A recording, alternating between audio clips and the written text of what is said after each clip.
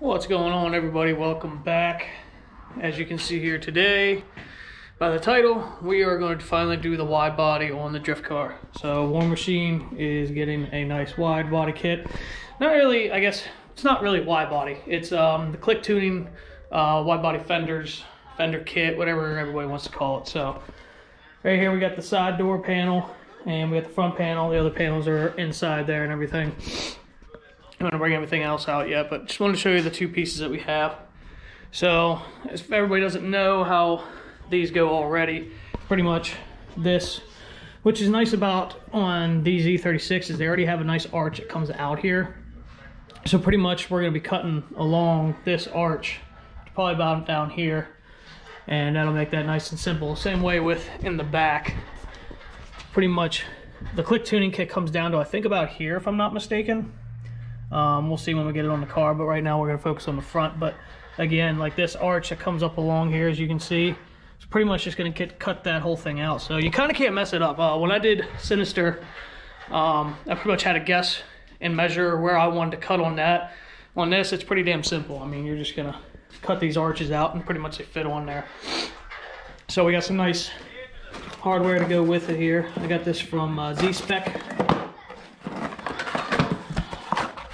Z-Spec design, you can see there. I went with the well nut kit instead of the rib nut kit. I have well nuts on Sinister and I really enjoy them. And I like the rubber, so then you don't have to worry about it. In my opinion, you don't have to worry about much rusting with the rib nut kit when it goes in, and probably rust and everything like that. But with the rubber well nuts, then, you know. But we went with a nice gunmetal top there. And there's rubber. And then there's the well nuts. So, just gotta pretty much drill the holes the size for those in the front, and then make them wider in the back on the actual fender on the body for those. And then they all just combine together in a nice little package. I really like them on Sinister, so I'm gonna use them on here and see how they go.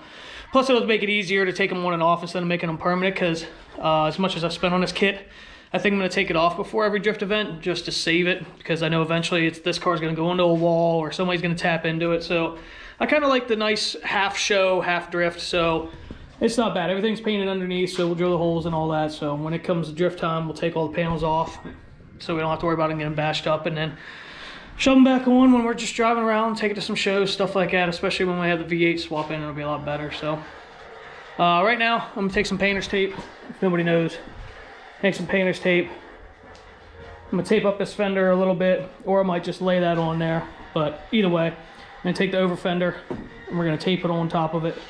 See where it's gotta be. I'm gonna drill my holes first, just pilot holes, to see where it needs to be, and then I'll make the holes bigger later. But yeah, pretty much the pilot holes, and see where it sits on there, and then I'll cut this out after everything's drilled. We'll go from there. So let's get started on it and get it done. As you can see here, the fender is mounted with the tape up the top here. I'm going to drill these top holes first. And then you see, I'll press it against there pretty hard. But it'll conform around it once it has the nuts and everything in it. So, but that's where I'm going to drill one there, one here, one here, one there, one right here in the middle, and one here at the beginning. So, let's get to work on drilling the holes.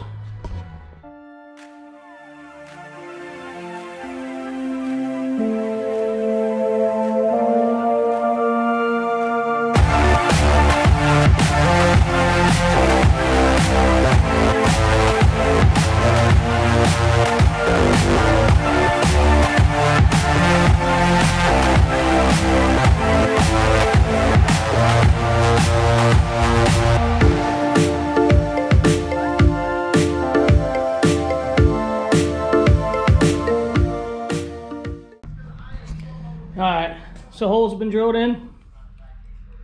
Now what we're going to do is we're just going to grab a step bit. We're going to figure out what the size of the well nuts are. Set these here. Got a nice size well nut there. I don't know if you can see that. Nice size well nut. So, a little bigger than what it needs to be there. So it looks like that's big enough to have the bolt go through. So to figure out what this is, I'm going to step bit that out to there. make it nice and easy, decently clean. So let's see how it goes. All right, we're back. Well nuts are in. You see where they are. So well nuts are in. You can see here I got my line. I'm gonna trace that out, cut this hole out.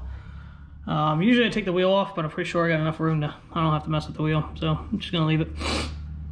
But I'm gonna slice and dice, get the first fender done. Safety first.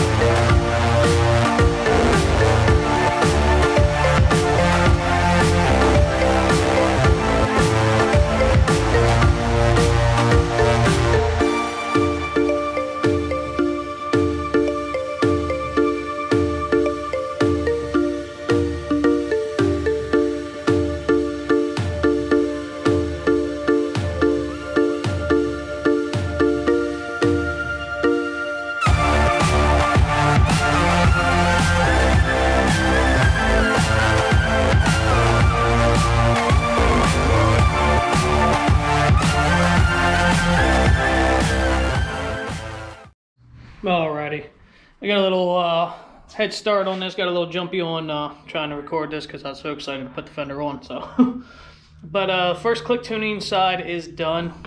There is the finished product. Like I said, we got the little hardware there. They're a little higher than what I expected, but they'll do alright. Maybe I'll order some low profile ones later or something. They're not too expensive, so. But for right now, I like them. They're not bad. On the Veloster, they look a lot better. On here, they kind of tend to look a little odd. I think mainly because here, they're sticking up, so maybe I'll order the low profiles. But that's the first fender on. Honestly, it doesn't look any different until really you get to the side here. If you look at the stock side, here's the stock side of it. So you can see how I'm pretty much a little with the camber. I'm past the fender where it is there.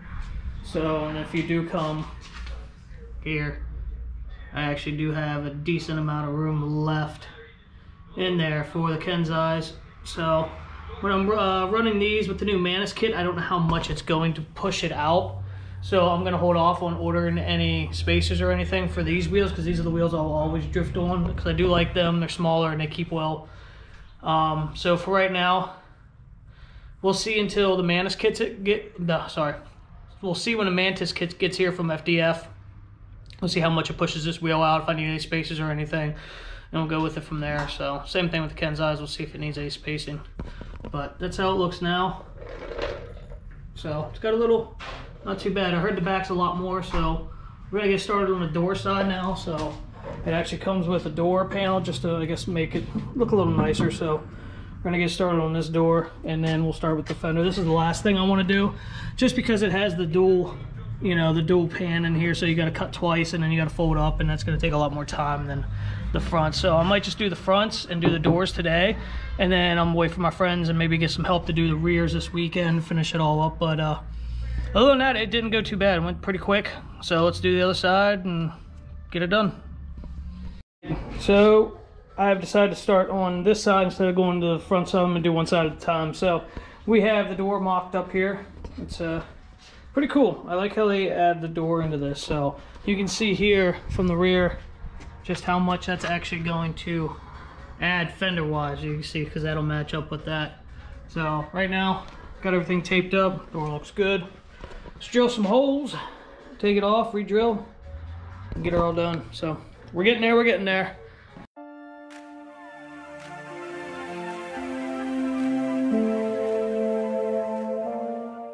Every time I try to do something, battery died, so back at it.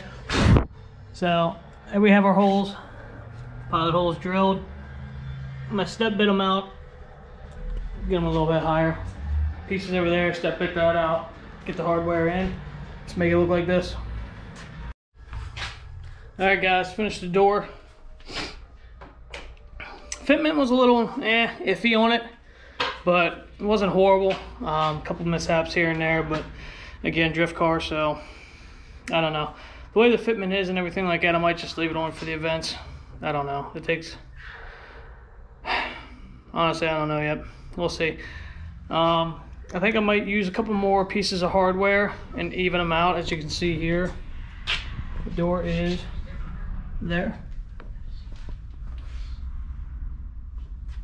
So we got here, needs to be pressed down a little bit more, so I might put like another one right there and just another one right here.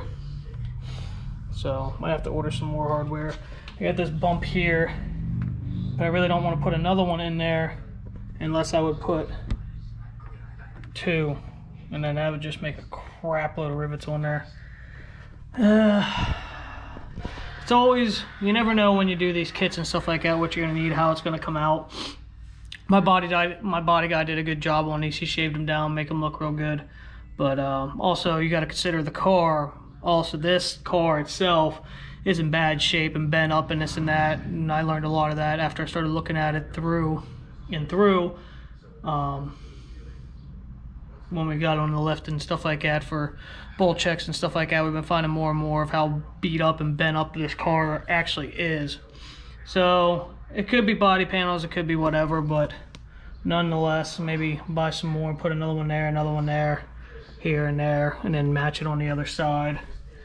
But to me, that seems like a lot of hardware. But I don't want it coming off, and I don't want, you know, complete shit fitment, so we might just put another one there. We'll see what goes on. So, all in all though, that is one side 3/4 of the way done. I know the lighting's kind of shitty, but it's not too bad. Not too bad at all. And like I said, once that's on here now, you can really see how much width that's actually going to give us. I mean, that's a good amount. When we cut this out, we'll be able to lower the car a little bit more and get some good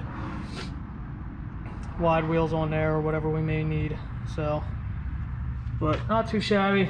That's where I'm going to stop on this side for the day. I'm going to start on the other side now, cut that fender out, get that all done, get the other one done. And then like I said, we'll continue this video another day when I have some more help for the rear, just because the rear is just a little bit more tedious and I got some stuff that I need to get done tonight. So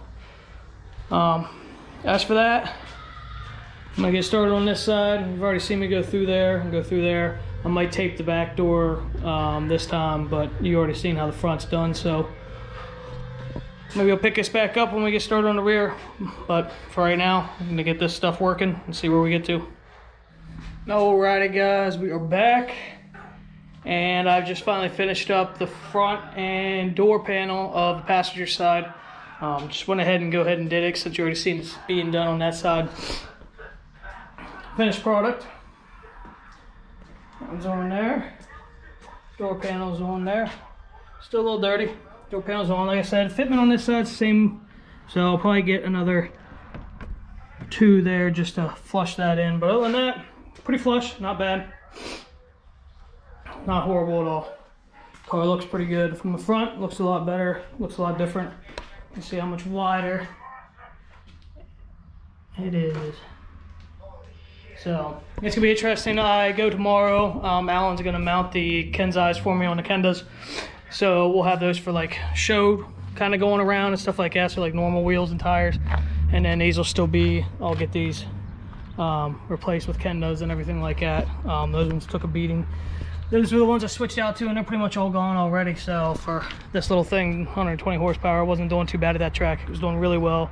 I'm excited. So in 2 more weeks, I think, we got one more. We got another AMA event, and we can't wait for that one. So this is where I'm gonna leave off today with this. So come Saturday in 2 days, we're gonna come out here, we're gonna mount them. So cut that whole thing out, mount the rears, we'll be good to go.